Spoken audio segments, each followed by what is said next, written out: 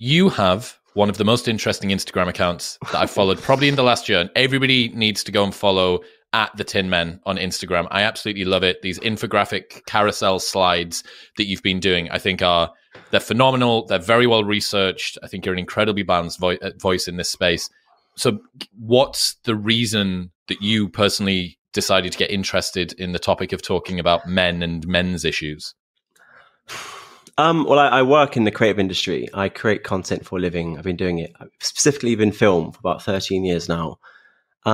I've always found it very interesting to sort of communicate data to audiences. I also engage heavily in sort of progressive, left-leaning sort of political spaces. And as those two parts of my life were developing, I sort of noticed an unwillingness from progressive left spaces to engage in good faith with an area which I was always passionate about, which is men and boys advocacy. And to be honest, like, I was quite naive when I started the journey. I didn't know a huge amount about anything I spoke about. So there's a lot of reading. And I remember just being absolutely shocked at the data. Like, some of the information I was reading, I just could not believe it. And I felt like, as a creative with a lot of experience, I was like, I've been dealt a winning hand here. There was so much interesting information, so many undeniable facts around men and boys. I saw an area of advocacy, men and boys advocacy, men's right advocacy especially, is experiencing what I think is a massive brand identity crisis. It's like very loud, very aggressive. It's very sort of in your face.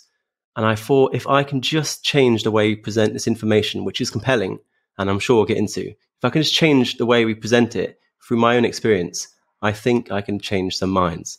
And some minds have been changed, some minds have been entrenched, but I just had to do it. I had to do it. I just didn't see in my reality what I was being told about what it is to be a man, and the facts didn't seem to add up. And I was like, I just need to try and present these things. To be honest, it wasn't even really supposed to be a public channel. Like, I was engaging so much in these discussions with a lot of feminists, and I just wanted a space on my phone, quite literally, to be able to reference information about like suicide, domestic violence, violent crime, homelessness, drug addiction. And I just wanted something to be under the table. And I mean, like, quite literally under the table. So I could swipe through and following my own beliefs, like engage in this discussion with like due diligence. And then people just started to follow. And then some of the wrong people started to follow and gave me some shit, which is fine. And then it grew and it grew and it grew. And then I spent a bit more time personalizing the content to make it a little bit more entertaining, a bit more attractive in the way that you described so kindly. And then I'm here. Now I'm here. So you are somebody that is from the left, very much so. I've seen your political compass test. Yeah. And yet you're pro-men. Oh. What is, first off, why is it such a rare position? And secondly, what's unique about what you've learned being in those spaces, holding those beliefs, and yet talking about the issues of boys and men? I mean, even saying pro-men is sort of, it makes you wince, doesn't it? It's like, oh my God, that's unpopular. I mean, obviously I'm pro all human beings, including women, of course. I do speak actively about women. Human as well. Yeah. This is something I've always found frustrating, is that whenever we have these discussions, it always starts with some sort of like prospective apology where we sort of get down on our knees and we plead, and we have to, like, someone I just talked to the other day said, you have to kiss the ring. And you always have to kiss the ring. You always have to acknowledge women and girls. You can't just talk about men and boys. And I know you've spoken to Richard Reeves. He does this quite often. He starts everything by saying, now I'm going to speak about boys and men. That doesn't mean I don't care about women and girls. And if anything, talk about men and boys is a benefit to women and girls. And I find by doing that, you sort of undermine your own point before you've even begun. And I genuinely believe men and boys deserve a conversation in their own right. Not for the benefit of women and girls, although that is a benefit, an indirect benefit. But primarily, this is about men and boys. I'm going to have to do it now. That doesn't mean I don't care about women and girls. And I'm not going to say that again for the rest of the podcast, because I don't think I need to continually have to prove myself. But as for your question, I do think the right has done a better job of talking about men and boys. Certainly not perfect, but the progressive left spaces just seem very intent on blaming men and boys for their own problems. So if men have poor health outcomes, it's because men aren't going to the doctors enough. If men have mental health problems, it's not speaking enough. If a man gets assaulted on the street, we ask who did it, and like, we don't actually engage with these discussions in like good faith, and it's always an accusatory finger. And then we get to the concepts of toxic masculinity and patriarchy, which in my opinion, again, speaking as someone who works for a living writing copy, I feel like those words, they just place the blame back on men's shoulders and they divide people. And I was just like, I think I could do a better job. I think I can do a better job. I think I can bring the progressive topics into my account, because the frustrating thing is so many of the issues I talk about are I would say left-wing issues. If we're going to classify left-wing as social equality, if you talk about homelessness, everyone wants to end homelessness, which is great, but 80% of homeless people are men. 90% of homeless deaths are men. So really, if you stand for homelessness, you sort of indirectly stand for men too. Like, a lot of people hate war. Like, I want war ended, but then 99% of war deaths are men. And there's so many issues that people care about, including like BLM, for example, that are men's issues, men and boys' issues, but are sort of recategorized as something else. So like BLM, for example, is certainly a racial issue, but I never really saw it mentioned at all that like 96% of Americans killed by police are men. And if you were to line up like all of the Black Americans killed in 2020, the year of George Floyd, 99% of those Black Americans are Black men, more in fact. And there's a great database, I think it's the Washington Post, Fatal Force, where they basically have every single American killed by police, and you can search by race, and it's like literally 244 Black men killed in 2020, 2 women. And I never saw it brought up personally. That's something I've disagreed with a lot of people in my community, but I never saw it mentioned as a racial and a gender issue. And really, if you deny police brutality as a men's issue, I feel like that's even worse than denying it as a Black issue. Like, it is both, but it's way more men proportionally than it is Black. So when we're talking about what is right, that's such a good point, dude. Right. So the conversation around look at the proportion, how many white people were killed by police versus how many Black people were killed by police, and there may be an imbalance, and there may be a required redress beyond simply the sort of situational environments that different groups inhabit. But the real thing would be, look at the 99.45% of people who were male that were killed by police compared with the ones that were female. Yeah, so like, I think a number something like Black Americans, when you normalize to the population, about 3.5 times more likely to be killed by police than white Americans, which is a disparity that's worth discussing. But men are 20 times more likely to be killed by a woman. And then when you tell people that, you put them in a very difficult place of cognitive dissonance, because they start reaching for, well, men are more violent, which is why they're killed by police. And that certainly would explain some of the disparity. But then are you going to apply that to the racial disparity as well? And I was like, good luck with that one. Good luck with that one. And to be honest, it gets even worse, because I feel like not only do the left neglect that part of the problem, but I'd say the left actively encourage it. I'd say the left create the very problem they're trying to solve in police brutality, because a lot of these left progressive spaces actively participate in that very dehumanizing fear mongering around men. Like, men are dangerous. Like, cross the street, watch out, keep your distance. Like, men are terrifying. Men are violent. And I'm like, that is actually feeding into the divisive fear mongering rhetoric. You're sort of creating a cultural fear around men. And I'm like, who's going to pay the biggest price for that? And the answer is Black men. Like, because when police start fearing Black men, that's when Black men get shot. And I'm like, are the left creating the very problem they claim to want to end by explicitly fear-mongering around men? And like, I mean, that's a controversial question to start with, but a good one nonetheless, I think. So what do you find when you bring these sorts of positions up with the left-leaning friends that you will have? What's the kind of, presumably your left-leaning credentials must get questioned at some point. Yeah. You're evidently not from the left. You must be confused, despite the fact that being left or being right is fundamentally a social issue, right? It's to do with problems of class and economics. Yeah. It's not to do with, are you pro-men? Like, even the conversation around being pro-life or pro-gun, neither of those things should really factor into whether you are or whether you aren't. It's just a predisposition that's grouped certain people with a particular suite of beliefs into different cohorts. So what happens? You're sat at the pub with your left-leaning friends, some of whom have got blue hair, and you bring up this conversation around men. Yeah. What happens? I've lost friends. I've lost friends. I've lost like people that acquaintances of mine, like family members, like quite literally stand up and walk out the room. Like people that I thought were important to me and cared about things that were important to me, and that's fine. Like I mean, putting into a case in point, I have a friend, a male friend, who lost one of his old flatmates to suicide, who was a man. And he sent round the virtuous text message to all his guy friends asking him to talk, and it's good to speak and share. If you want to reach out, let me know, which is like very worthwhile. And I think that all men should do that.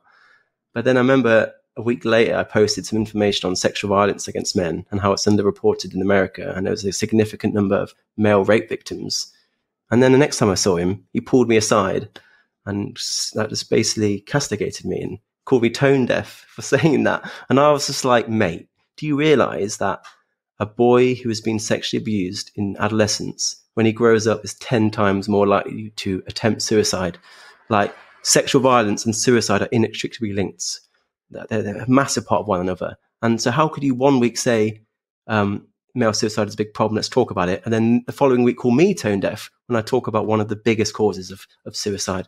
And I mean, we talk about that a lot, but one of the biggest things I've learned is like, if you want to talk about male suicide, we need to go a lot deeper than we've currently gone, which is just surface level. Men can talk, men can cry, which is, again, a very valid point. And I would like to use this opportunity to encourage men to talk about their problems. But if you think suicide starts and stops there, you're wrong. It's not seen primarily as a mental health crisis, but a societal issue. Like, there's a really great paper, I'm going on a tangent now, but a really great report that said male suicide is not a mental health issue primarily. It even described it as a rational decision and a solution-based outcome when men simply cannot deal with the problems around them. And a lot of the men who attempted suicide didn't even consider that they had a mental health problem. They didn't consider themselves as mentally unwell. They're like, I'm not mentally unwell. I'm in debt. I've lost my job. I'm losing my children in child custody courts. I'm a victim of domestic violence. Like, that's another really difficult a bit of hypocrisy from the left, where if you look at male victims of domestic violence, of which there are currently 3 million in the UK, 11% of those men will attempt suicide. So it's frustrating when you talk to advocates who are against male suicide, and that's an important issue to them, but then they'll refuse to talk about domestic violence against men. I mentioned child custody, and Martin Seeger, who is an excellent psychologist, he's linked 20% of the suicides in the UK to child custody battles, family courts, relationship breakdown. And like, the family court system in the UK is one of the most heartbreaking institutions you will ever see. And like, for a father to lose his child in a corrupt family court causes so much pain. And a lot of those men, they're not mentally unwell. They've just lost their child. And if you're an advocate of male suicide, and you're not talking about child custody, joblessness, male victims of domestic violence, I will question how effective you're being. And if anything, there are people that I genuinely feel like are not talking about the real issues. They're just trying to sell things, like, if anything, sort of exploiting the issue by not wanting to get their hands dirty, by, playing in the mud like I am. I'm the one. So I'm the one that's in the mud. Yeah. They want to talk about the very virtuous and applauded elements of communicating with men and boys, which is you need to learn to open up. You need to get rid of your man box of expectations around what it means to be a man. But when you talk about what are the precursors to this, which are a little bit more politically unpopular, things like male rape, things like men who are being mistreated through family court, men who have lost things in marriages and divorce court and stuff like that, that is a much more contested area. I mean, this is the absolute rubber meeting the road situation of every social topic. If you hold a belief and say that you're standing up for a maligned group, and yet that belief is applauded by most people, that's not really making any sort of a sacrifice. Like, you, somebody who is from the left, talking about something that the left absolutely hates, which is men's problems, and not only that, talking about men's problems in a domain which is almost exclusively dominated by women, that's somebody, as far as I can see, that is paying the price. You mentioned before, and this is something I've seen pop up on YouTube quite a lot, about family court, child custody, separations, and stuff like that. This is an area that I have done zero research into. I know absolutely nothing. So, given that you are coming at it from evidence-based, research-backed lens, what don't people know about how family court and divorces and separations and stuff works for men? I would say the fact that you don't know, and I would say I don't know a huge amount about either, but the fact that we don't know is an interesting outcome in and of itself. Like, we don't know because we're not allowed to know. Like, family court's a secret family court, so you're not allowed press, you're not allowed public. There's very little oversight. Like, parents go in of children, and then a father comes out on his own, heartbroken. We don't know what's going on there. I mean, I'd be reluctant to talk too much about it, but I know it's something I'm learning about. And every time I speak to a dad who's fighting for his child, that is probably the most heartbreaking story I'll hear. Like, I feel like when we talk about politics, so much of it's descended into things like women not having pockets, or the sound of my Alexa being a woman's voice. And those are sort of issues that are important, but you need to put those down the ladder a little bit. When a man is losing his child, I'll just ask any parent, like, what's the one thing you don't want to lose? And I'd say, like, 9 times out of 10, I'll say my child. And when you consider how many men are losing their child in a system that is corrupt, I feel like that's a bigger issue than we pretend it is. And like, not just family courts, but men are discriminated against in many areas of criminal court. Like, I know there's been some interesting research by Professor Sandra Starr, and she found like women are twice as likely to avoid prison for the same crime. And if they are sentenced, men will get 63% longer sentence. That's in America. But again, for the same crime, same criminal history. In the UK, like, the Ministry of Justice came out with a report, and I think it said men are 88% more likely to be sentenced to prison under similar criminal circumstances. And very little was said and done. That's the Ministry of Justice's own report.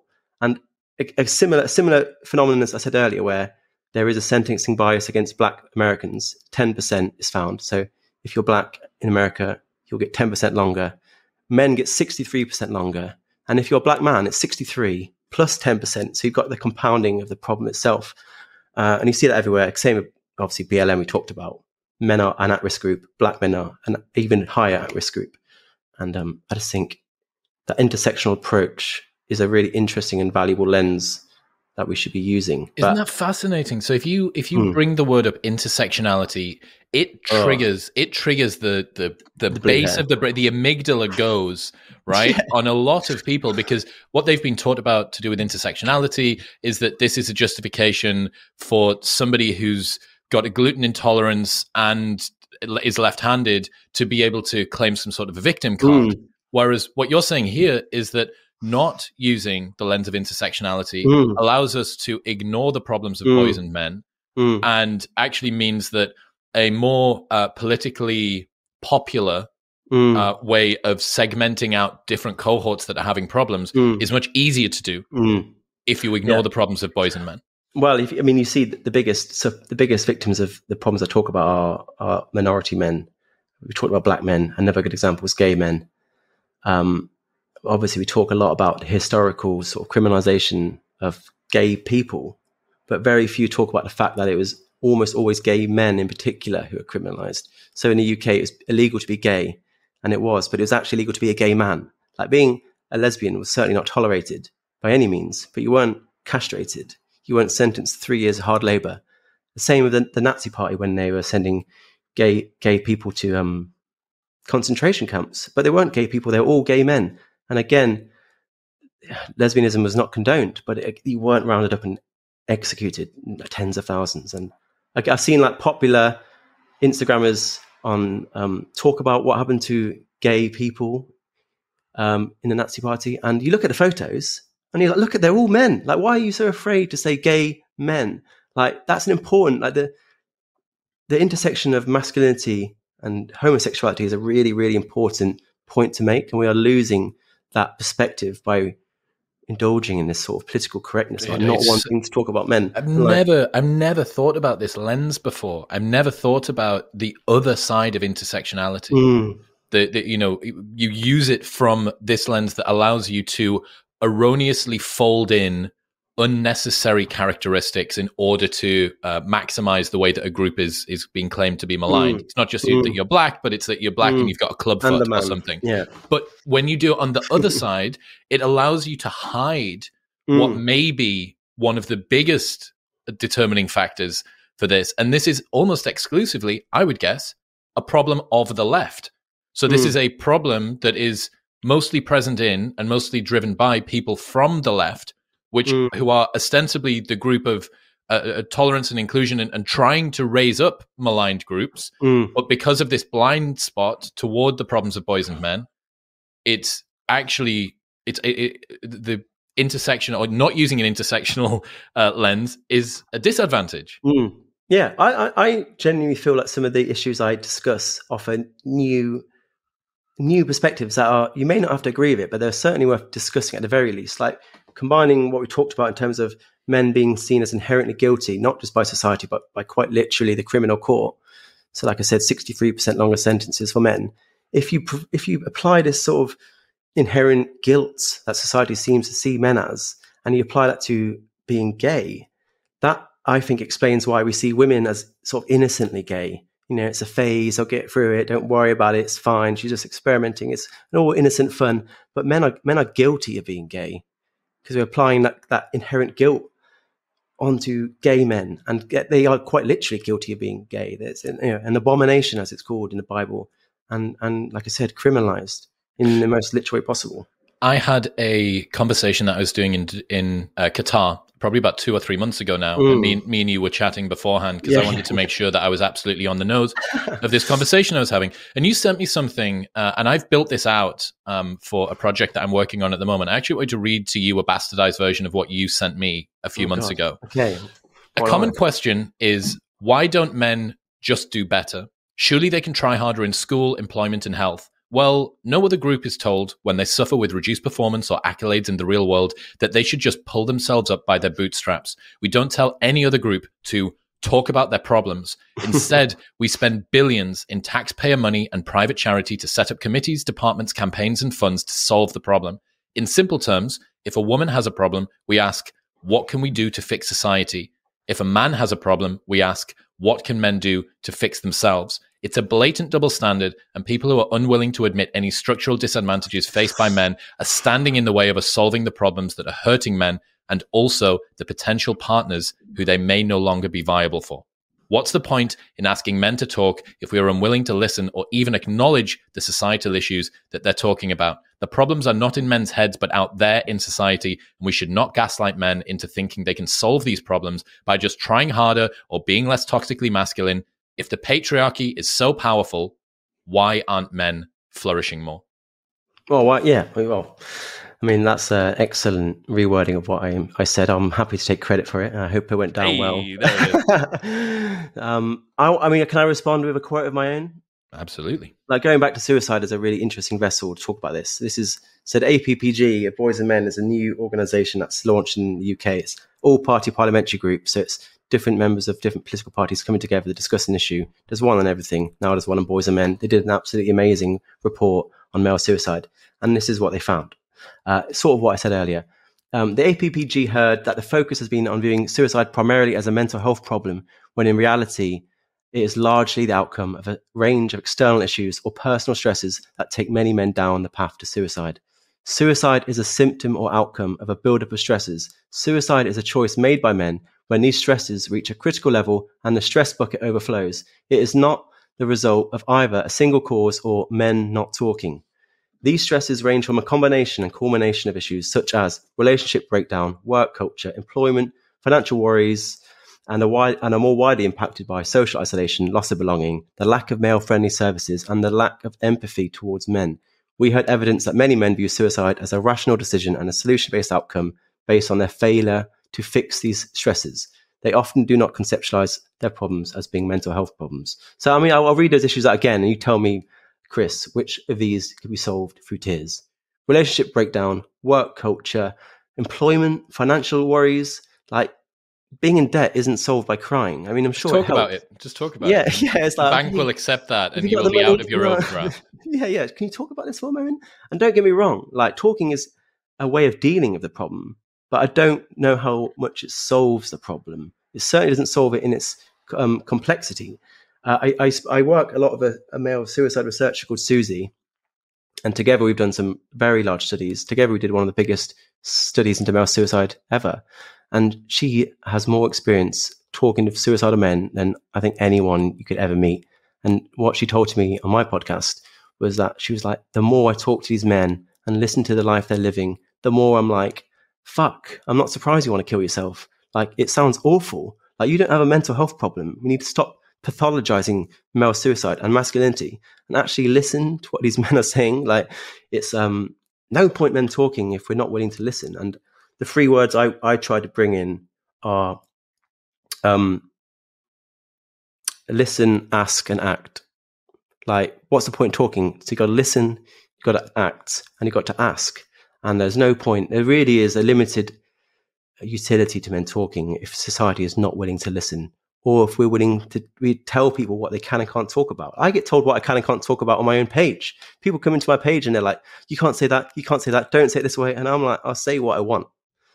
But strange. It's strange how you say men can talk, but not about these things. And it's like, well, it's not really talking if you can't talk about the things I want to talk about. I love that. I love that insight. You're not saying the right things. Yeah, don't talk about this stuff. We want you to open up, but we don't want you to open up in that way. We don't want you to open up in a politically uncomfortable way. Do you see John Barry's Center for Male Psychology? Did you see his new study?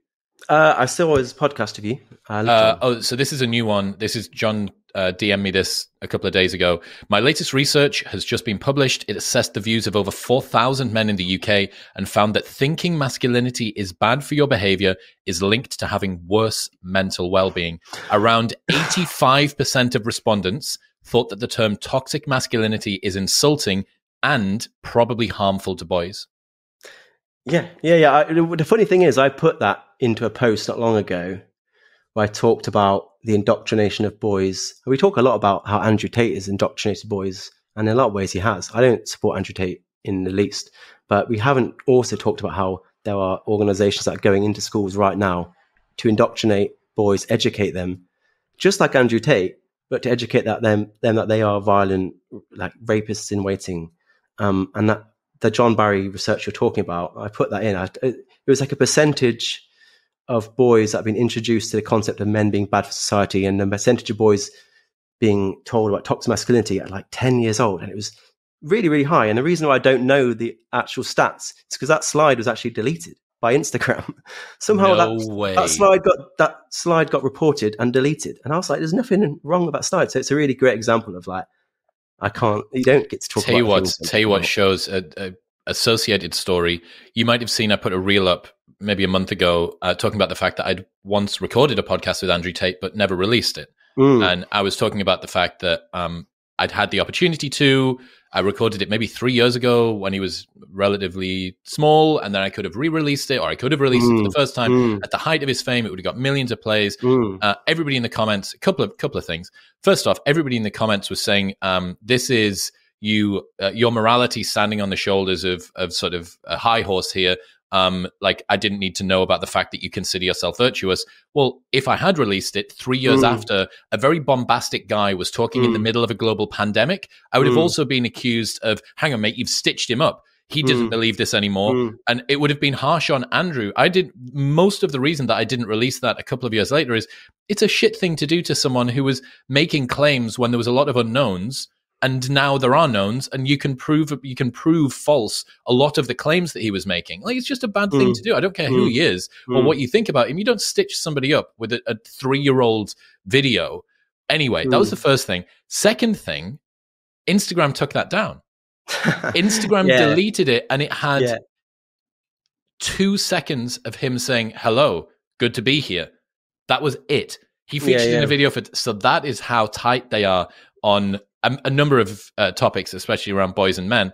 So the thing that I've got in my head, we've got this individual elements here, whether it be suicidality, homelessness, education, relationship breakdown. Looking at a bit of a more macro level, why do you think people get angry if you start to discuss the basic truth that boys and men face disadvantages? Have you ever had it where You spend the whole day out in town, you're walking around meeting friends, go on a date or go for dinner, and you get home and you've had like food stuck between your teeth like all day, and it's like embarrassing. That is what I think is going on at the left, where they've badged themselves, quite literally bought the t-shirt about their political ideas. They've badged themselves and made their political beliefs a fundamental part of who they are. Some people's jobs are quite literally dependent on certain political philosophies and theories being true. And people will fight to the death to defend them. They'll look in the mirror and be like, oh, oh no. And they'll get angry at everyone else not telling them. And I feel like to overcome that identity crisis where your community, your friends, your job, your lifestyle is all built around a certain set of ideas. If something comes along that challenges ideas, it's a very difficult thing to change. It's like changing your skin. You can't really do it. So, which is why I try not to identify with any political movement, neither MRA or feminism. I try to identify as George. And George is a constantly shifting selection of ideas that I'm able to bring in, take out as and when I choose. I'm not sort of confined to my community. I know there's I can't remember who said it, but he was saying how he's a psychologist and he talked about how opinions don't necessarily exist in someone's skull. They exist in a community. It's like a shared belief that a community has. It's not like in someone's mind. So to change someone's mind, you either have to disassociate yourself from that community and lose friends, family in the way that I described earlier, or you have to change the mind of the entire community. That's how you change someone's mind. And they're both extremely hard things to do, especially when you're talking about very important issues like domestic and sexual violence, where sadly, a huge amount of men and women have personal experiences of that. And I genuinely try to understand, like when people hate men, I try to understand what has happened to that person for them to hate men so much. When the same principle applies when I look at violent men. I don't just see them as an end product of violence. I try to look into what have they experienced so they've become this way. I truly believe that the vast majority of people are not born bad; they become bad from their experiences and their environment. So I try to challenge people to ask themselves, what sort of journey has that man been on? And in the same way, so the angry people I get in my comments and DMs, I try to ask, like, what have you experienced at the hands of men that has made you hate them so much? And I try to apologize. I'm sorry whatever happened to you happened, and I hope you give us a second chance. But do you think that most people who do hold those beliefs have had first-hand personal experience of being mistreated by men? Or do you think that they see a culture online that praises and raises up people who push back against men? As far as I can see, it's way more that mimetic, I am holding a belief that is currently politically popular to hold, which is I'm going to stand up for the dispossessed groups, and I will ignore information that suggests that a group which isn't commonly seen as being dispossessed actually might be. Therefore, men bad, women good, white bad, black good, immigrant good. Just think that's not easier. If I had a catchphrase, it would be treat the issue, not the gender. Like, just look at the issue, and if that issue impacts 80% of women, then 80% of the benefits will go to women. But we need to look at the issue and not see just genders. Like, if you look at domestic violence, like even in the most conservative estimates, 1 in 3 victims is a man, and yet there's virtually nowhere for men to go. So 1 in 3 victims, about 1% of refuge is for men, and that is not acceptable. If I were to say there was a group of survivors who make up 1 in 3 victims and they are systematically shut out of refuges, people would lose their mind. I tried that all the time. I'm like, if you look at homeless people, 90% of deaths are of one type of group, and people get outraged, upset, and then you reveal it's men, and then again they're confronted with the same sense of dissonance. But I don't know. It's just a lot. It's just a lot to overcome for some people, and I just don't think people are willing to put in the effort. It's too much part of their life, and it's a shame. It seems to me, I learned this originally from Destiny, but I know that you kind of hold a similar belief here, which is that one of the reasons that the right has dominated the conversation with men so much is because it's largely been evacuated by the left. That you don't get to tell men that they are a problem or have a problem or need to do better and not hold up any potential role models for them to step into. You have to provide a positive, inspirational, aspirational view for what men could become. And that has almost exclusively been dominated by the right. And, for every single person, I don't care who you are, that says, I have a problem with Andrew Tate, I have a problem with Jordan Peterson. Okay. Who do you suggest instead? And I asked the guy who you helped me prep for that debate that I did in Qatar. I came out and they played this video that was like a bunch of famous individuals that might be accused of being toxically masculine in one form or another. The first one was Milo Yiannopoulos. And I was like, look, if you've brought me here to defend fucking Milo Yiannopoulos, I'm on the wrong show. Yeah. Jordan Peterson, Joe Rogan, the usual, David Goggins, the usual crowd.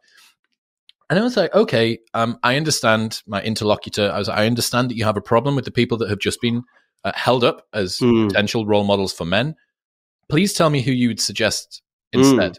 And it took 10 seconds in front of a live audience of silence for him to say, my brother-in-law.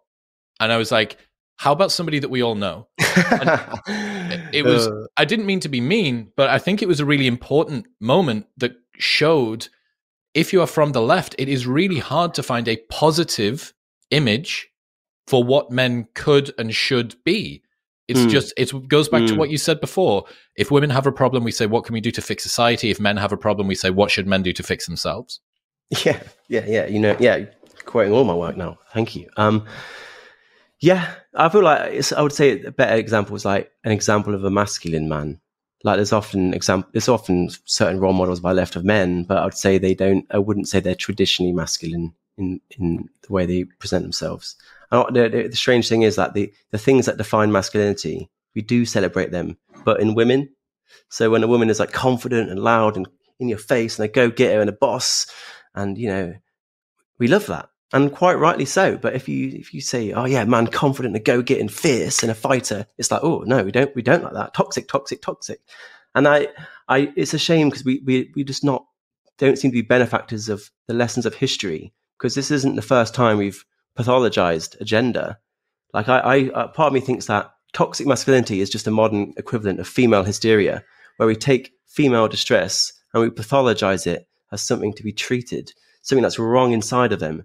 And we subject them to these crazy sort of experiments to fix the problem. And we're doing the same now. We see masculinity as a problem to be fixed, and we're subjecting men to the same bogus sort of corrective therapies, like the new masculinity workshops, sort of presented. What's that? New masculinity workshops are like really, really expensive workshops that are about curing men of their masculinity, that are extraordinarily expensive and entirely ineffective. They're done by just Instagrammers who have done like a 6-week course on somewhere or other, and that thinks they're a therapist, a therapeutic coach, I think they have to call themselves. And it's basically about correcting the problems of masculinity. It's the same thing we subjected women to like 50 or 60 years ago for the so-called... What's the female hysteria? I don't know the story behind it. So female hysteria was basically a phenomenon that looked at women's distress, and it basically pathologized it as a problem to be solved. I think it was part of it was masturbation therapies that were a cure. And hang on, pro or anti? Pro, yeah. Masturbate more and it'll get rid of your hysteria. More the merrier. I'm sure that there are many women that are like, I'm very, very hysterical all the time. Actually, I feel like I need this treatment. Well, it can't hurt to try.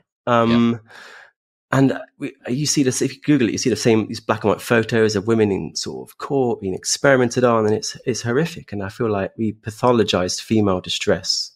Instead of listening to it, we pathologized it as something that's wrong in them. And I feel the same about toxic masculinity. I feel like the frustrating thing is that the people that disagree with me often don't realize that the thing we disagree on is semantics. Because I do believe there are problems within men. There are violent men. There are men that are just very aggressive, competitive, that are not great at expressing their feelings. Those are the problems that I agree exist, that are so-called toxic masculinity. But I feel like toxic masculinity as a term takes the problem and stuffs it into men's heads. And this is your problem. And if you want to solve it, only you can solve it, rather than seeing it as a societal issue. So, I mean, I would say toxic attitudes towards men or toxic attitudes towards masculinity, which all of society is guilty of perpetuating, including women. And I feel like toxic masculinity just, again, confines a problem to men's heads. It sort of takes a problem and puts men into men's heads. It's like the opposite patriarchy, where it sort of puts men inside of the problem. So patriarchy puts men inside of the problem. Toxic masculinity puts the problem inside of men. And whatever it is, it's like, this is your problem. And like for a political movement that's all about accountability, it's like, well, aren't we all accountable for what's happening to men? Like, what about the way we value men, or the sort of dating standards that men are held to? Are they not part of it? There's a really great study by a child psychologist in Canada called Crystal Tomlinson, and she found that it was actually mothers who were perpetuating harmful gender stereotypes into their children. The fathers didn't really care either way, but it was often the mother. And I'm like, so they did basically a IAT test, I think it is, where you're looking at different images of girls and boys exhibiting different behaviors. And it basically measures the response of mothers and fathers to the different expressions of emotion. So a boy crying, for example. And it found that the mothers were a lot more disapproving of like things like boys crying, so boys breaking the gender stereotypes. And then it found that surprisingly fathers didn't seem to have really any sort of preference either way. Why do you think that is? Why do you think there's a sex difference there? I mean, it could simply be that mothers spend more time with children. I honestly don't know. I wouldn't want to comment on something I'm not confident. Get out over your skis, George. Let's get some science in here. Let me give you one. Let me give you one from me. So there's something called the sexy son hypothesis, and in it, love it already. Yeah, in it suggests basically that what women are trying to do is find fathers that are going to give them attractive sons, because attractive sons are more likely to have kids, right? I think that what you see here is maybe an inbuilt biological mechanism that women have, which is a predisposition to make their sons attractive to future women. And they have deep down an understanding that the more prestigious and domineering men on average have better mating outcomes. They're more likely, like, remember what we are. We are grandchildren optimizing machines. That's what humans are. We're not children optimizing machines. We are grandchildren optimizing machines. And once you get 2 generations away from you, away you go, crack on. But I think that could potentially be a big part of it. I loved your breakdown when we were talking about that conception of left and right and how people see it. One side is a mindless cacophony of anti-male bigotry, minimization and erasure. The other, an equally antiquated and equally restrictive worldview of alpha males and pickup artistry. So good. Did I say so that? Good. Oh yeah, you did, mate. You wordsmithed that very well. Yeah. Well, I say a lot of stuff, don't I? Fan of your own work. But yeah, I think so. One of the things that you're trying to do is improve this conversation and improve the way that it's communicated. Given the fact that you're trying to display these ideas, what have you learned about the way that it is effective and ineffective? What is missing from the communication side of the conversation when it comes to this topic? I just think people just want to live in denial a lot of the time. Like, people don't want to believe. It doesn't matter how much information you present to them or how compelling an argument you make. Like some of the studies I presented in domestic violence, especially, like we're talking about a meta-analysis of 200 surveys taken across 30 years, collected by probably the greatest expert ever on domestic violence. The man who founded the field of family violence research did the study, and he found that it's not a gendered issue. Men and women abuse each other at more or less equal rates. Professor Murray Strauss, the late Murray Strauss, he's like, I don't know if there is. He literally invented the instruments we now use to study domestic violence, and he's saying that. So if I'm given that data and I still can't change someone's mind, I really don't know what hope there is. But I've learned, I mean, I still find the issues extremely interesting, but more and more I'm finding it even more interesting how reluctant people are to listen to what I'm saying, like, especially when it's so compelling. Not only not listen, but not even want to discuss. And any discussion of it makes you a misogynist or an incel or some sort of virgin. I don't quite know. I've learned that the way I described it was minds aren't changed through like cells of a spreadsheet. there's change through the cells of a human heart, which by that I mean that it doesn't matter how many pie charts I flick around or how many spreadsheets or diagrams. It's a very dehumanizing way of talking about very important issues, because one single story from like one single person is way more powerful than any pie chart. I mean, I don't want to get into the habit of quoting Stalin, but he said, one death is a tragedy, a million is a statistic. And I've really learned the power of personal anecdotes. And that's something we can all learn from feminism, where they're saying the personal is political, and they are framing these important political issues as personal problems. So I try to combine different types of information. Like I'd like to see some data. I like to see some personal quotes and stories, maybe some expert testimony. I try to mix them around in different ways and present them with different sort of perspectives and strategies. Sometimes I take the same issue, remix it with another. Honestly, overall, it's been very difficult. It's been kind of frustrating, but at the same time, it has an added benefit because so many people are not willing to talk about these issues. It's excellent for me as a content creator because it means there's so many topics that I can talk about that no one else wants to talk about. It's like, I described it once as like eating from the garden of forbidden fruit, where no one wants to talk about these issues. And I'm there gobbling it all up. I'm like, yeah, this is great. No one's talking about this. No one's talking about that. This is a great perspective, but no one. And like, no doubt, my chickens will come home to roost eventually. Yeah. But I feel it's a combination of many different things. I do feel like there's a brand identity crisis within men and boys, but I also feel there is a reluctance to actually give a shit from people. Like people always talk about why don't men talk, why don't men cry, and it's maybe because no one cares. Maybe that's why. Maybe we simply don't care. There is a division within the space about whether that's a biological thing or an environmental thing. Like normally, like most things, it's both. But I do feel like we seem to care more. An empathy gap is male gender blindness. I think John Barry talks about on your podcast. Gamma bias, is that it? Gamma bias, yeah. Fuck yeah, John Barry, 2 for 2 today. Sometimes sometimes you read stuff and you're just like, that is so true. Like we do like erase male. So gamma bias is how we highlight and minimize gender depending on what we're talking about. So we highlight male privileges. In the area of privilege, we highlight the male sex, and in the area of victimization, we highlight the female sex. And by that I mean, like, if you look at newspapers, any of your visitors that want to go away and do some homework, look at how the news reports social issues. If there's like 100 people killed and 2 of them are women, it'll be like 98 passengers killed, and including 2 women. And what we're doing is we're highlighting women when they're impacted, and we're erasing men when they are impacted. Like another example I can give you is in London, where I currently live. Last year, we had the worst year in history of knife crime in terms of the amount of teenagers killed. I mentioned earlier how we talk about gay people historically, and we don't talk about gay men. Same for this. We use the word teenagers. Another teenager stabbed to death, 30 teenagers, 35 teenagers. And then I looked at the data, which no one's going to do apart from some nerd like me. Every single one is a boy. Not 90%, not 95%. Everyone, all of them. Every single one was a boy or young man, mostly inner city black boys. And we were reporting them in the newspapers as teenagers or children or like 15-year-old. And I was just like, you should be saying boys. If it was just women, that would be headline news. And what I know, another more recent example was there was another investigation. The shocking results came out from a study into the Metropolitan Police, and it found that they were strip searching children as young as 8. So if you Google it, children as young as 8 strip searched by police. That would be your headline you find again and again and again.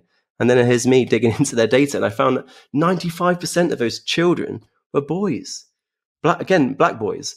And sometimes race was brought into the title. Sometimes it was like black children, but never 95% boys. And it's just like, we wouldn't put up with that if it was the other way around. If it was 95% girls, people would lose my mind, including lose their mind, including myself. Like, we wouldn't put up with that. But when it happens to men and boys, we erase it.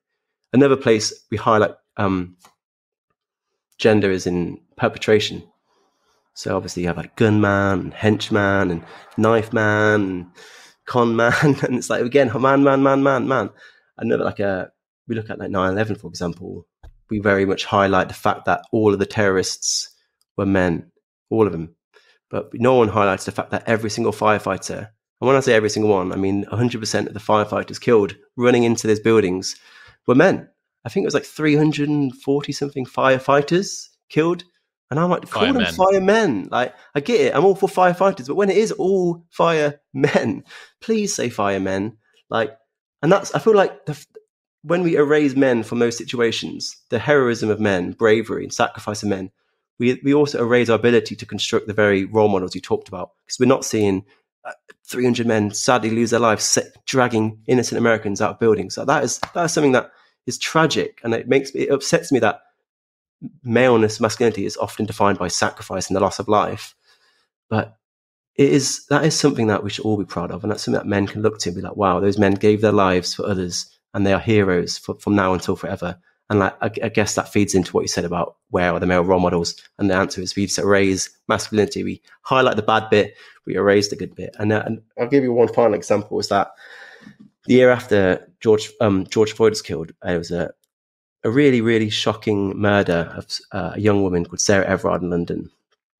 And it was awful, by Wayne Couzens, who was just human filth. And again, the headlines were the same: male violence, male violence, male violence, which is fine. We'll talk about male violence. But the following week, a young man dived into the Thames to save a woman he didn't even know, and he died. He lost his life saving a woman. And there were no headlines about male heroism, male sacrifice, male bravery. And we just again, highlighting the bad, minimizing the good, creating a very warped, one-sided perspective of men and masculinity that really does hurt everyone, including boys, because they're growing up in a society that doesn't show the good of men and only shows the bad. And that's what leads people back to Andrew Tate, who I don't appreciate, and I feel I don't like him for my own personal reasons, because I think he brings a very bad brand to the sort of area I talk about.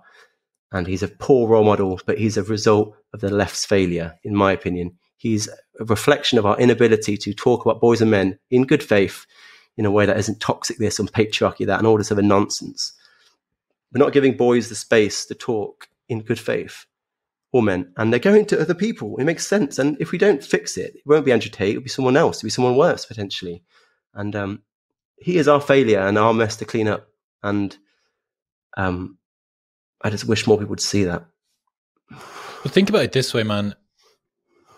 Your political leaning is very highly heritable. Right? Whether you're from the left or from the right, it is very, very highly influenced by your genetics, which means that there are going to continue to be people from the left and there are going to continue to be people from the right. And some people can move between two, but there are a large cohort of people who were born to be on the left and born to be on the right. Is there maybe a little bit of a gender skew one way or the other? There might be. There might be a few more, a small percent more women on the left, or maybe women on the right. I don't know. My point being, both cohorts have massive, massive numbers, billions of men and women inside of both of them. And if one side decides that they're going to abandon the conversation, they are ceding ground to a side that they don't agree with. And here's the other thing.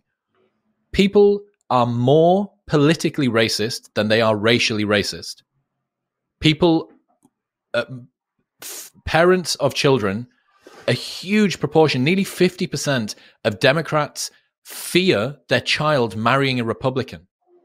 They fear their child marrying a Republican. I hate that. That's way more people than fear their child marrying a Chinese man or marrying like an African lady or something. Like, do you know what I mean? Like, way more. There is much more bias against the other political party than there is against pretty much anything else.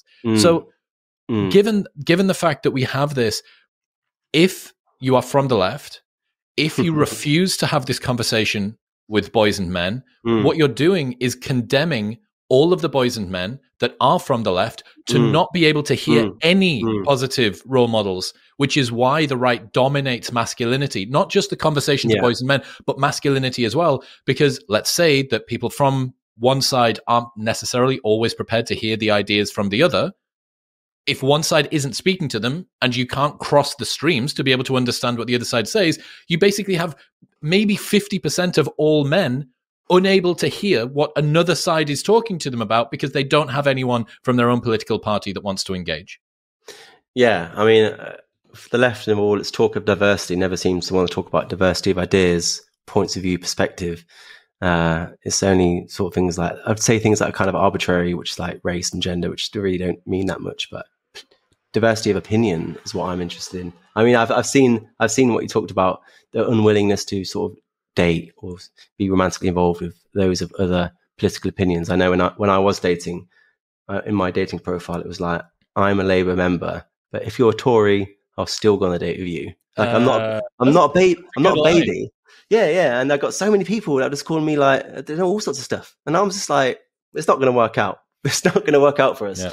And yeah, I mean, we all know it. We're sort of engaging very much in like a very tribal sports team style. Let's defeat the other side at any cost sort of politics. Where I mean, I support Leicester City Football Club, and they've just been relegated, but I will support them for the rest of my life, no matter how badly they do. That's how a sports team works. But we're doing that in politics now, where it doesn't matter how much we fuck up, we will still support the left or the right, and we don't look at it the same amount of balance. It is interesting as well how you talk about voting. I always find it interesting how women have outvoted men in America every year for about 40 years. So every year women vote way more than men. And if we look at power, we always talk about power dynamics, and people talk about whoever's in office has power, which is true. But there is also power held by those who put that person in office. And ultimately, women can choose who goes into office because they outnumber men every single election. And I wish more men would vote. I don't think women are doing anything wrong. Like they have every right to exercise their democratic vote. But it's interesting how we talk about women as these sort of powerless people, when in fact they are the biggest voting bloc in America. And that's why so many policies are for them. That's why you have the Biden agenda of women and Obama's sort of review of women's issues. And we have the White House Commission of Women and Girls, which don't exist for men and boys. Like there's a dozen or so, 15, I think, states and a half commissions for women and girls set up by politicians, none for boys. There's 4 offices of women's health in America, none for boys and men. There's like a national coalition for women and girls in education, doesn't exist for men. Like even like the Bureau of Labor has a women's bureau, not for men. And it's like, if you consider the fact that thousands and thousands of men die at work every single year in America, more men die at work in America every year than all of the American military deaths in the entire Iraq War for 20 years. So all the deaths from the Iraq War in America, that's how many men die every year at work. Massive issue. No men's bureau in the Bureau of Labor. And I'm like, come on, like going back to there's no office for men's health, 4 for women. And I'm all supportive of that. I'm not saying let's close the women's ones down. I'm just saying let's make some for men. Like if you look at the 10 top causes of death in America, 9 of them are dominated by men. 9 men lead 9 of the top 10 causes of death. No office for men's health. And not only that, but like men and boys are more likely to die at every age group. Like every age group from neonatal to old age, more likely to die. And not just America either, but across the world. In every country, men live shorter lives on average. And nothing is said and done. I don't understand this structure of male advantage. Why does it have so few commissions, committees, departments, offices to actually solve these problems? So I guess that's a criticism of the patriarchy theory for you. What do people get wrong about the gender pay gap? I know this is something that you've looked at quite a lot. Yeah. I mean, there's so much to say. I mean, I guess first of all, I'd say it's not a gap between men and women. It's a gap between mothers and fathers.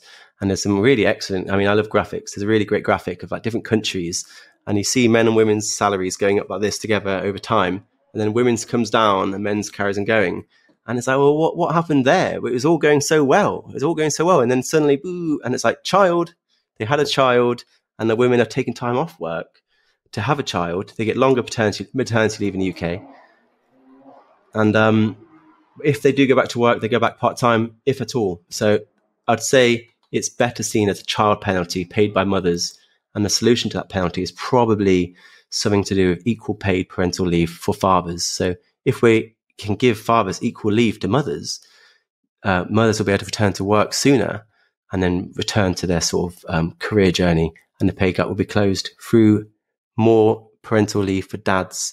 And that's a really good example of like an approach I like to take, where we look at men's and women's issues as symbiotically linked. The problem of one is the problem of another. And like any equation, you've got to look at both sides. So I'd say one side of the problem is the pay gap. The other side is parental leave for fathers. And you've got to solve them both. I mean, there's also a lot of evidence where men work longer hours, men travel further, men work more dangerous jobs and work in industries where are more higher paying.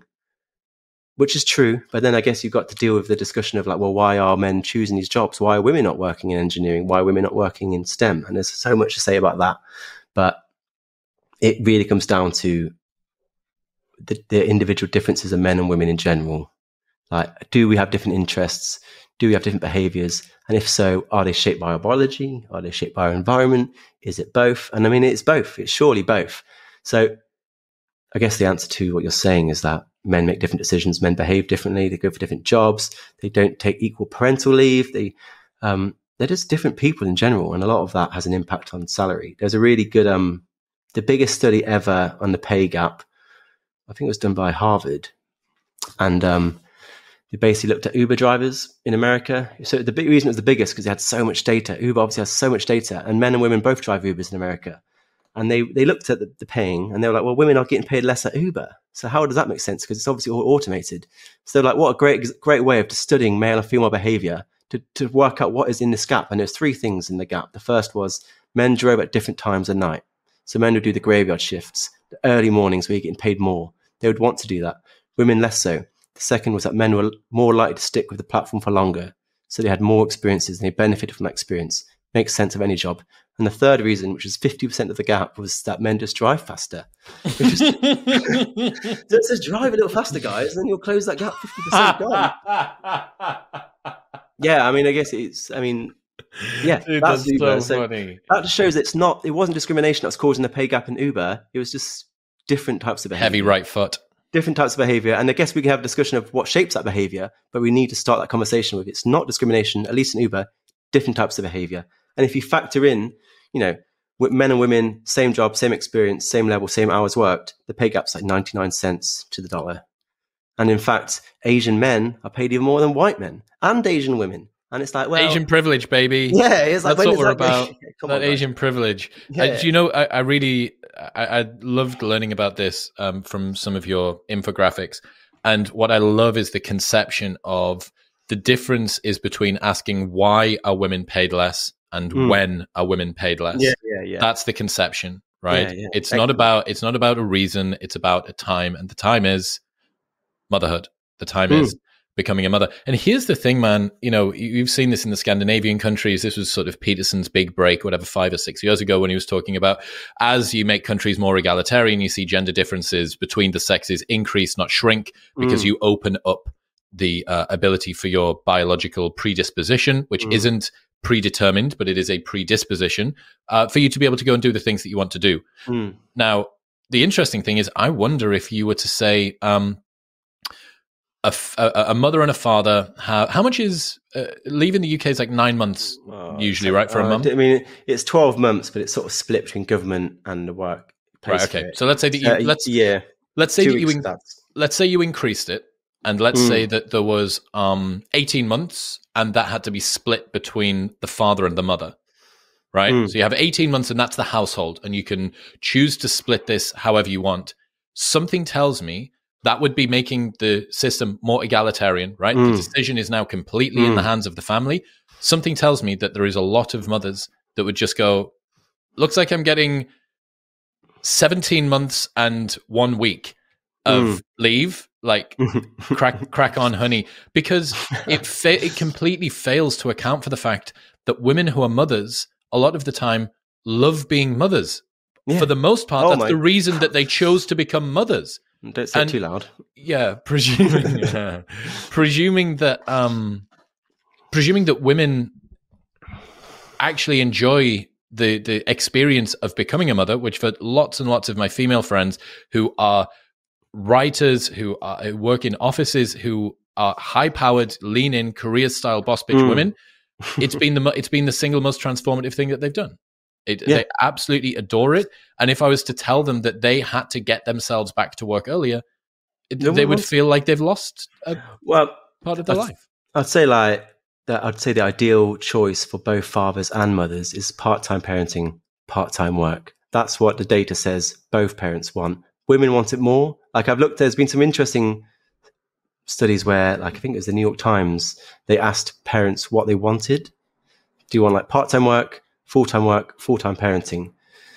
And then I found some interesting Bureau of Labour Statistics data on what actually happens, like what is the reality. And it was like the biggest difference between what a parent wants and what they get was full-time dads. So that the vast majority of dads are working full-time, but a lot of them want to be sort of part-time parents. Whereas if you look at the data for like full-time parenting, full-time motherhood, that was actually the closest. That was where what mothers wanted and what mothers got married up the most. So you got like working dads over here, lots of them working full-time, but lots of them wanted to be parents as well. So I'm like, I don't know why we don't see work as not a choice either. Like everyone talks about motherhood isn't a choice, and it isn't. But then dads don't get that choice either. Like they have to go to work. They can't be like, I'm not going to go to work today, because they do. That's how it works. And I don't know if we talk about the sacrifices fathers make in that way. We do talk about mothers not enough, and we can talk about them more. But I mean, my dad, he was a career father, and he was very successful. He spent his whole life traveling the world, going to conferences, speaking at large events, like really smart guy. But we never saw him. He was out earning money, and my mum took time off from her career to raise my sister and I. And as a result, she's built a massive network of friends, like all her girlfriends around the village. I imagine she met them when she was going to like play school and going to the playground to pick us up. My dad has none of that now. They're both retired, and I guess he's not got that same network of friends that my mum has.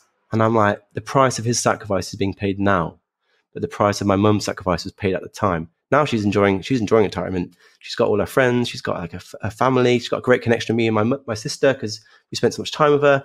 And I'm like, I don't know if my dad has that same benefit, because he spent his life working for us, and he didn't have a choice. He had, if you met my mum, he would not. He had to go to work, and I think we should see the benefit of both, and we should uplift women to become mothers if they want to. Like we should give a woman CEO as much value and respect as a mother.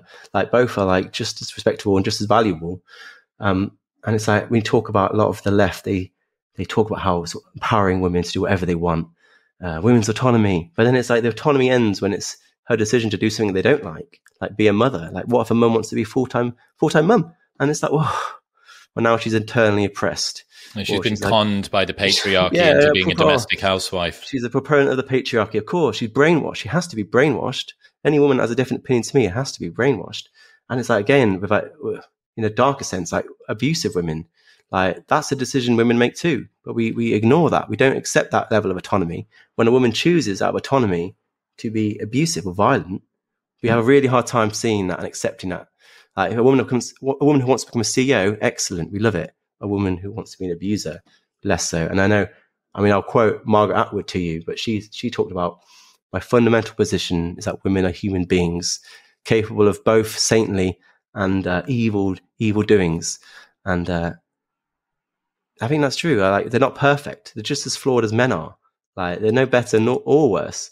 And we need to sort of see them in the full sort of colour of their beauty, and good or bad, that's what autonomy is. And I don't know if we extend that autonomy to that breadth in motherhood or anywhere else. And God, that is a real tangent.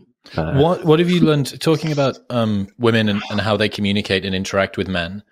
What have you learned about what men want from the women that are in their lives, the kinds of conversations that they wish that they could have, or the things? I know you ask your audience a lot for feedback, and you get these stories from men talking about what they wish that women would know about them, what they wish that women would understand. What is it that you think men want women to know more about them, whether it be in terms of relationships, sexuality, mindset, mental health, career goals, lifestyle goals, any of that?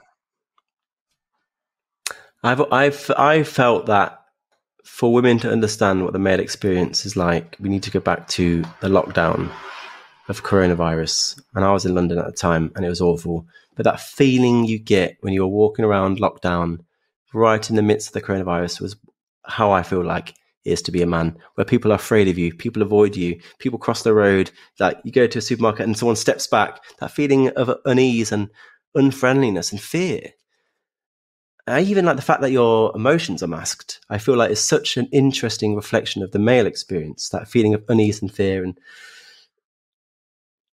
same. And it's just like, it's frustrating how the male and female experience exist on opposite ends of the spectrum, in the sense that men have so few things nice said about them. Like the vast majority of normal men never receive a compliment and go weeks, months, years about anything kind being said about them.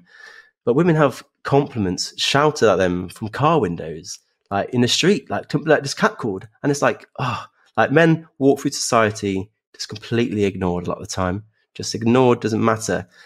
And there's benefits to that and disadvantages. But women have like a spotlight of society burning down on their shoulders at all times, especially if you're an attractive young woman.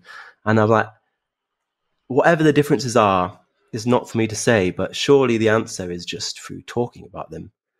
Not identifying men as toxic or violent or patriarchal, but actually just listening to what men are like. Like we talked about man boxes. We talked about how we're lifting men out of the boxes of like career, provider, status, which I think can be harmful boxes to be in. We're taking men out of those boxes, but we're just putting them into another set of boxes, like male privilege, male violence, patriarchy, male fragility. These are just more boxes. And we don't want to go in a box. We just want to be given the chance to live our lives. And any answer is through listening, basically. Yeah, talk to me about fragile masculinity. I've seen you bring this up a couple of times. It's a really interesting conception when you think about that. I remember that you used this example on one of your posts about the razor. Girl products, and like Ellen DeGeneres, snide incarnate, took the piss out of Bic making a for her pen. Explain fragile masculinity and how that's interesting, and through the lens of ruthless capitalism. Well, I lifted that idea from an amazing blog I read from a trans woman, and she was talking about, because obviously she's experienced both sides of the gender divide, and she was saying how it's amazing how when we see pink razors or Bic for her being marketed at women, we laugh at Bic. We laugh at the razor company. We're like, how stupid is that? Like, I can't believe you're trying to define women by being pink. And I laugh too. But when a nuts for men comes out, or crisps for men, or chocolate bar, big chocolate bar, we don't do the same. We blame men. We're like, oh, look at these fragile men wanting to buy their blue razor or their blue. Oh, so fragile. And we're like, it's like a real difference in the way we approach those two things. We blame the products when they're gendered to women, but we blame the man when they're gendered to men. And I guess that's fragile masculinity. And it's basically the same thing, but it's treated in two different ways. And I hope people open their eyes a bit more to that. What's the story of Nora Vincent? Nora Vincent was a gay woman and a journalist who, really sad story. She, for her book, I think the book's called Inside Man, she basically lived as a man for, I think, 18 months just to sort of understand what the male experience is like. And she didn't enjoy it. She had to stop early and she had to check herself into psychiatric care. And actually, early this year, she ended her life by suicide because of her mental health. I mean, a lot of people are politicizing her death as a way of being like, oh, look how hard it is to be a man. And the reason why she decided to end her life wasn't directly because of the whole man thing, but she just developed a really strong sense of gender dysphoria as a result, as living as the opposite gender. It wasn't necessarily because it was a man. So I want to make that caveat. But she came back from her experiment and she was like, women don't know what it's like to be a man. We don't know. That's the basis I try to start at when I'm trying to understand women's issues, women's experiences. I don't know what it's like to be a woman. I have no idea what it's like to be a woman. Like sometimes I'm nearby attractive women and I see how they're treated by society and it's horrible. But I don't think women understand my experience any better than I understand theirs. And whatever the answer is, like I said earlier, the solution has to come from listening in good faith. Like I have learned to take a seat and listen to what women go through when it comes to like reproductive rights.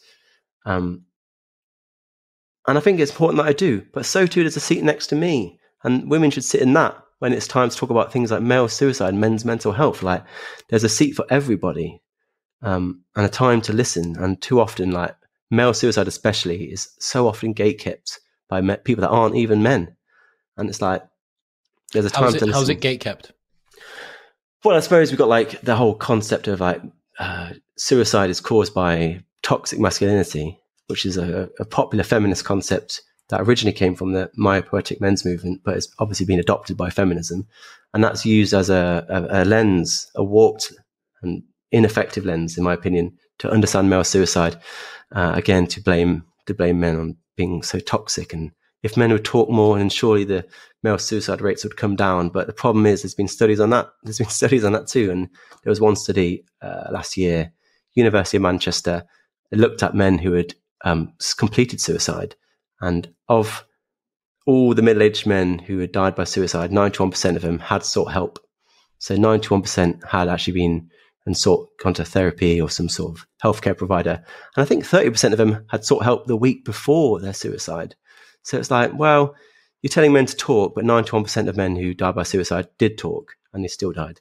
And even more shocking is that of those men who died by suicide, who had been sort of seen by a clinician, 80% of them were deemed low risk or no risk. So of these men that died by suicide, 80% were seen as no risk or low risk. So yes, I think it's more likely that we're simply just misreading male distress, because a lot of our psychiatric interventions and the psychological industry in general is often based around women's needs and women's behavior, because it's an industry dominated by women. It makes total sense. Like we look at industries that are dominated by men, and we rightly identify the ways in which it creates spaces for men, like environments for men, like ideas and strategies for men. But we don't look at that a psychological industry, which is dominated by women. It's like 85% of clinical psychologists are women. And naturally, not saying it's intentionally done, but naturally that will create ideas and approaches that are perhaps more beneficial to women than they are to men. And maybe that will help us better understand why suicide interventions just don't seem to be working on men as well as they do for women. It's certainly worth discussing, at the very least. There's that Richard Reeves bit where he says 4 times more female fighter pilots are in the US Air Force by percentage than male kindergarten teachers in the United States, which just blows my mind every time I think about that stat. Yeah. And you know, when you use, when words like toxic masculinity are used, this is another Richard Reeves thing, it's the same concept as original sin.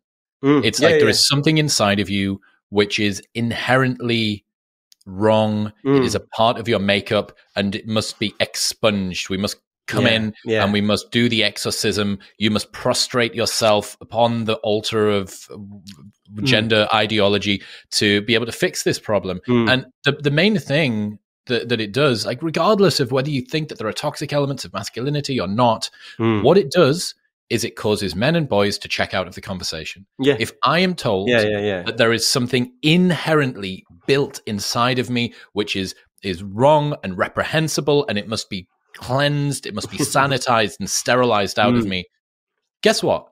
I'm not fucking listening. I'm not going to listen to what you've got to say to me, because you evidently have such a transparent, veneer thin level of care for any experience that I go through from hearing anything that I've got to say, that we're not existing on the same plane. No. It is, the parallels between like patriarchy theory and original sin are very interesting to explore.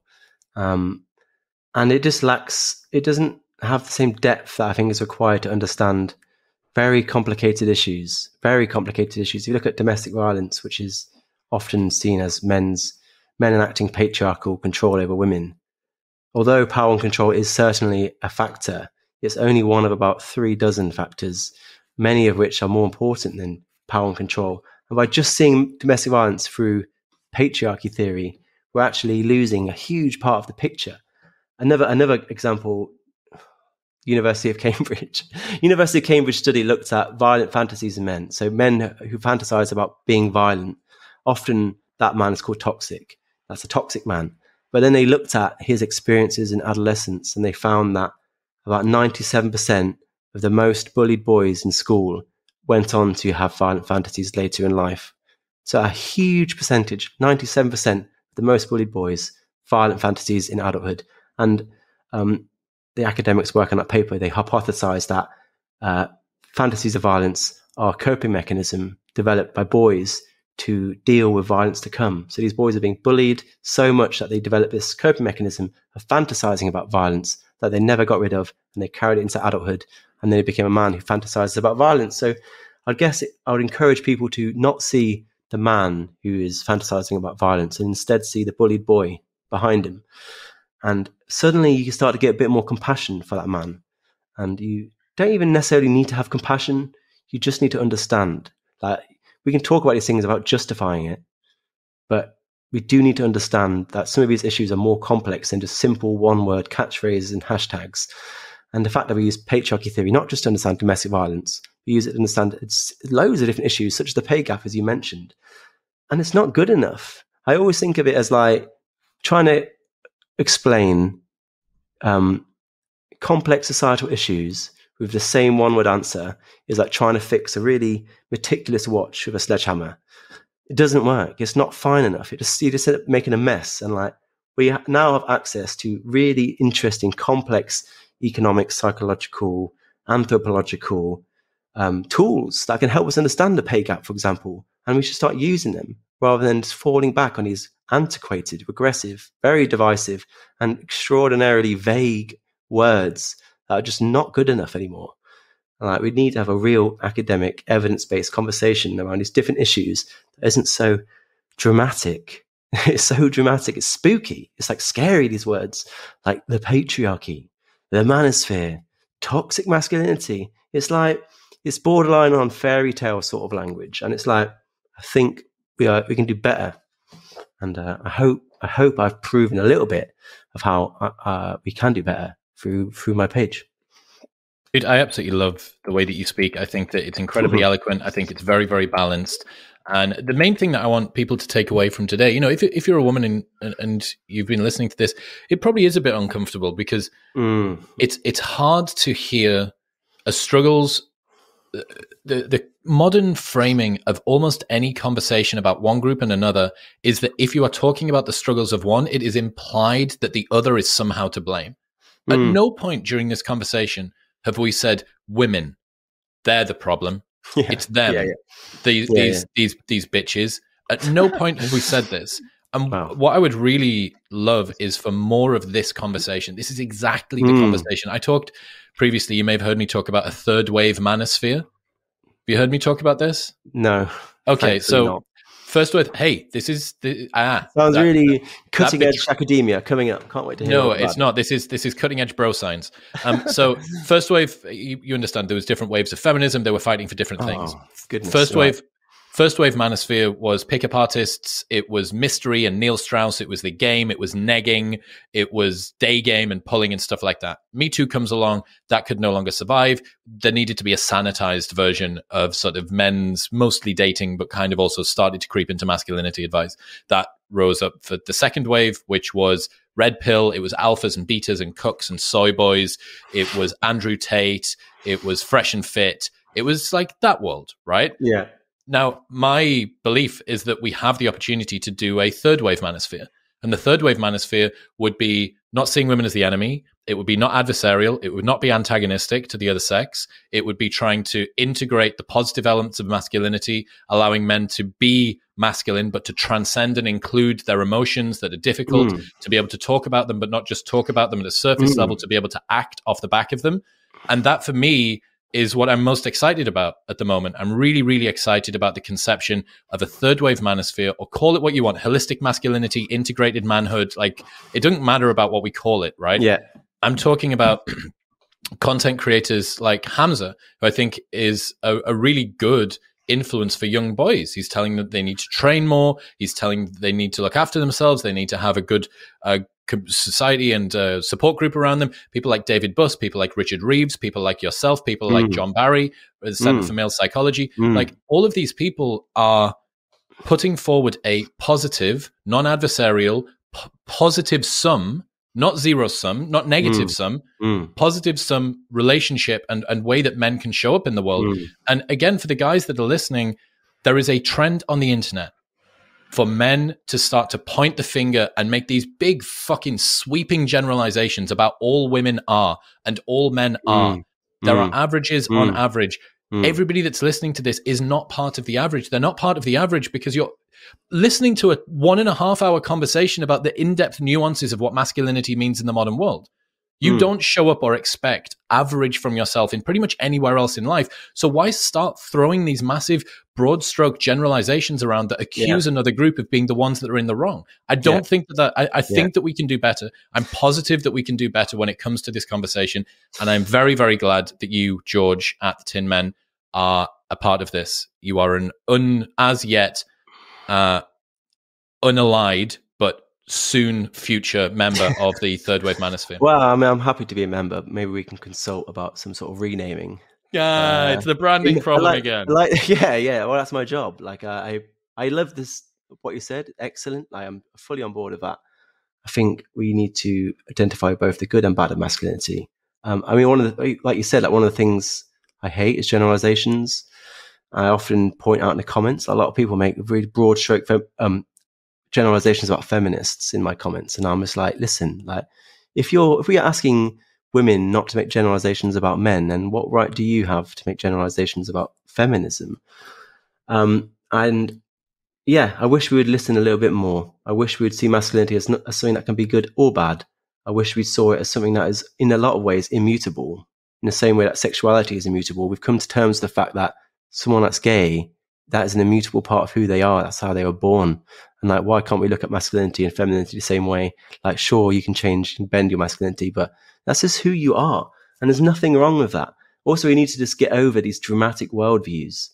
Really good book you should read, Chris. It's called Factfulness by Hans Rosling. I don't know if you read it. I've heard of it a million times. So good. He talks about overlapping distribution and on average. Also, Richard Reeves talks about it. And he's just like, distributions overlap, and we're talking on average. Like when I say women are one way and men are the other, it's not like this. It's like this. Like men and women are overlap. The distributions are overlap, and we're talking in general terms about these different groups. It's not very sexy. It doesn't fit into a tweet, unfortunately. But if you're not willing to engage in these discussions in a more extensive manner, then perhaps you shouldn't be part of it at all. It's like, it's difficult. It requires listening. It requires nuance. It requires putting aside your personal differences in as many ways as possible, even like your own experiences, and trying to actually listen and like better understand. And I just think the factfulness thing is very interesting because it talks, Hans Rosling is like was a world leading professor of global health. And he talks about how we have an overly dramatic worldview because we only see the very worst things. Like 1 million men and women go to work, eat a sandwich, come home, go to bed. Boring. But one of those people will get stabbed to death on the way. Suddenly it's everywhere. And we were looking at that and we're like, oh my God, it's so dangerous, so scary, knife crime, violence, But in reality, it's actually not like that. If you look at global trends, things are getting better. Things are getting safer. We live in the safest time in human history. He did a thing called the Gapminder test, where he took 12 answers. Yeah, 12 questions about like vaccines, education, poverty, disaster zones, like things that people think they know a lot about. One of the questions was like, what percentage of the world is vaccinated? The answer was 80%, but no one got it right. He found that of the quiz, which was multiple choice, if you just guessed every single answer of 12, you would get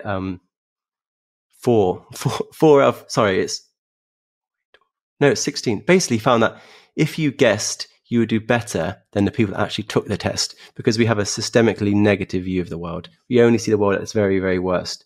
And he said that if I took this quiz to the zoo and wrote the answers on bananas and threw the bananas into the cage, the monkeys would do better on current affairs than human beings, because the monkeys haven't been subjected to this preposterous, dramatic worldview. Yeah, and, I came up with a meme for that. 2 memes, actually. One is self-reinforcing antagonism, which is where one group feels maligned, the other group doesn't feel like they're listening, therefore I feel like I'm more aligned, therefore I doesn't feel like they're listening, therefore. So the gap between the understanding of both sides, the failure of cross-sex mind reading, and the other, which really relates to what you're talking about, although I only spoke about it in the dating space, was recursive red pill learning. So recursive red pill learning talks about how ChatGPT is now being trained on ChatGPT data.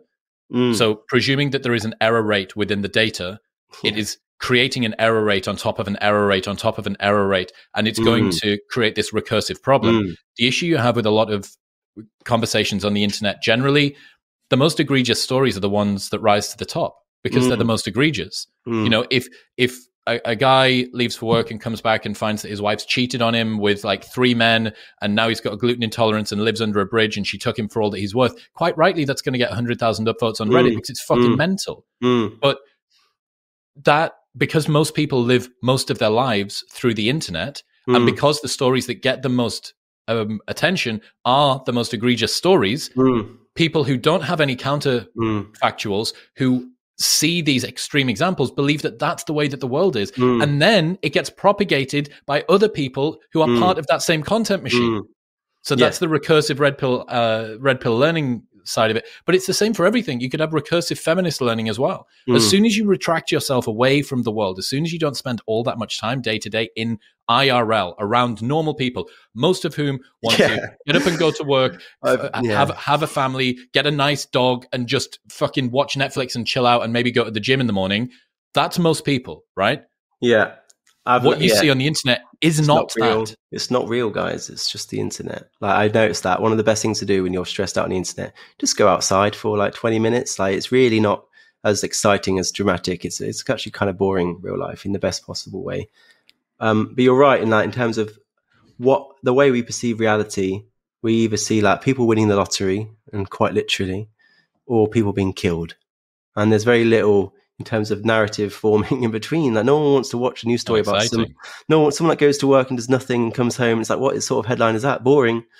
And I mean, in men and boys advocacy, that's called apex fallacy. So, and that's what hurts men, because we see all these rich men, Jeff Bezos, Bill Gates, Mark Zuckerberg, white men especially. It's, oh, look how rich they are. And they're the tiny little apex at the top of the pyramid. But also we forget the fact that at the very bottom of the pyramid, if you look at homeless people, also disproportionately men. Like, men are overrepresented at the very bottom and the very top. And yet we only ever seem to want to point a finger at the top, which is fair enough. But again, it's a lot more nuanced than we like to pretend. And the world isn't as exciting, as dramatic, or as scary as it seems. And I feel like we should go outside a little bit more and remind ourselves of that, I think. Touch some grass, George. Look, dude, let's bring this one home. I appreciate the hell out of you. I love the work that you do. Everybody should go and check out at TheTinMen on Instagram. Where else should they go? Do you do other stuff too? The thing is, I'm only one person. Like, people keep being like, oh, do a TikTok, do a YouTube, do this, do that. And I'm like, I'm one person. This is just a part-time thing. I've actually also got a job. So yes, it is just Instagram at the minute, at TheTinMen. I'm on Twitter, not that active, but I've put in all my effort into Instagram. I want to absolutely nail that. And then really what it is my Instagram is more about research and development for what I hope one day will be a documentary. I want to sort of learn about how do I navigate these very treacherous issues? How do I walk this tightrope? That's phenomenally difficult. Like, the world of boys and men advocacy is often compared to literally the alt-right, white supremacy, and being a Nazi. So that's the bedfellows I'm starting out with. I'm trying to find a way of having these discussions that hopefully progresses the conversation, and eventually I can build into some sort of documentary. When I've worked out what issues work, what sort of language is effective, what sort of creative strategy is resonates most with an audience, then I'm going to sort of try and adapt that into a documentary. But that's down the line. For now, it's just at TheTinMen on Instagram, and you can find me there. I'm looking forward to meeting you and see you in the comments. There's lots of comments, there's lots of debating going on, like huge, long, big paragraphs of text. The best comment I ever got made me laugh, and I still think about it. Some guy was like, holy shit, every comment's an essay. And I was just laughing so hard at it. I was like, thank you, that's such a compliment. Like, normally on Instagram, it's just like, yes, emojis. And it's just like, okay, yes, queen, louder. And then, like, for me, it's like big text. And then, like, if you say something and don't like me, or you want to call me out, I'll pin your comment, and hopefully we can have a good discussion. So I hope it's a rich and interesting space. And if you like it, come follow. If you don't like it, also come follow, and we'll chat about it. So, yeah. I appreciate you. Thank you, George. Thank you. Thanks for having me on. If you enjoyed that episode, then press here for a selection of the best clips from the podcast over the last few weeks. And don't forget to subscribe.